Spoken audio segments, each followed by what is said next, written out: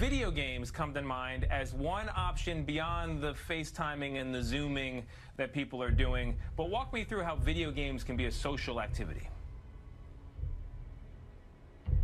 Sure, we've all played online games before. That was popular even before this, but what I'm finding now, especially for kids, is that video games have become what we call the new play date.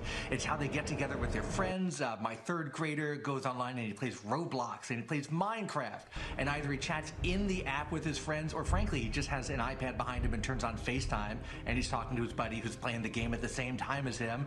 And that's the closest they can get right now to getting together in person. And every parent I talk to, it's some version of this, whether it's Fortnite or Minecraft or Roblox or anything else.